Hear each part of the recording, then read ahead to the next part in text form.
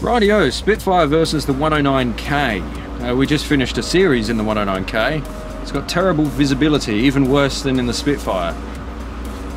Although Spitfire's visibility is only kind of impeded out the front and a little bit out the back as well, but other than that it's all right. And there's that giant mirror there, which really doesn't need to be there. Lots of cracks in the canopy as well, but oh well. I can see what I need to see, which is a curve first in the crosshairs. That's basically all I need to see.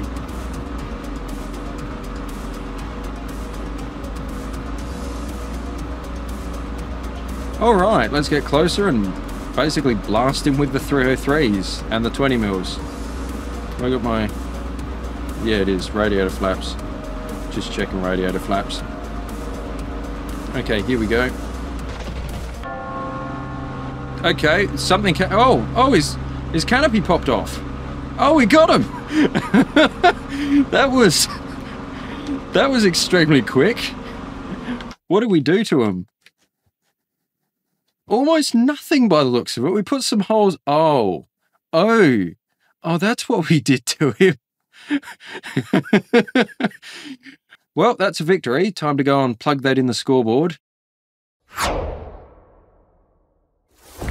So, here we are in the scoreboard. We're up against the BF109 in our Spitfire, and we won, which just proves that big carburetted British V12s are better than fuel-injected, upside-down German ones, obviously. So, of course, that gives us a win rate of 100% from 1 win, 0 losses, and 0 draws.